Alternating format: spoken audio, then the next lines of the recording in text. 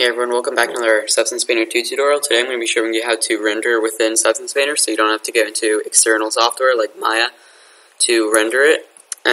So all you have to do is click this button right here and it will render using Iray in Substance Painter.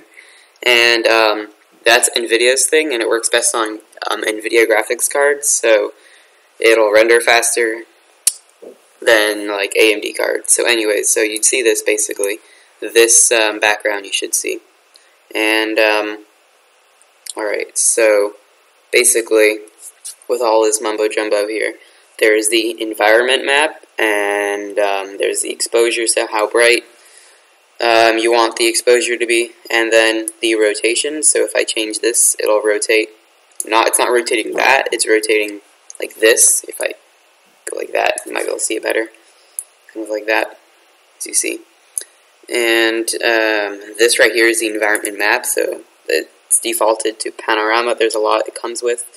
Let's say we want, I don't know, this, some random street.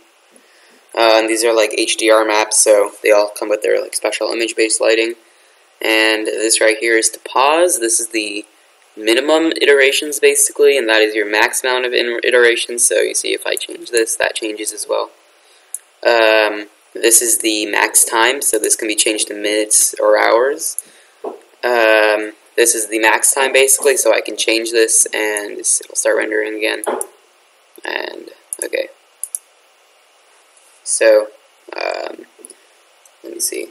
That's basically the very basic stuff. You can go through the settings and kind of do a bit more, but if you want to save this, let's say, I don't know, I like the way this looks, then you can easily save this by going to save render, and you can change with, like, choose like all kinds of things. I'll choose a JPEG and save it to this random folder here and call this, I don't know, nothing basically, because I won't save, actually, yeah, a tutorial, I don't know, and then bam, I have it saved. And you can also share this to your ArtStation if you have an account for that.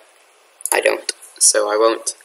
But that's basically the very basic stuff for rendering in Substance Painter instead of having to go to Maya. So yeah, thanks for watching and please subscribe.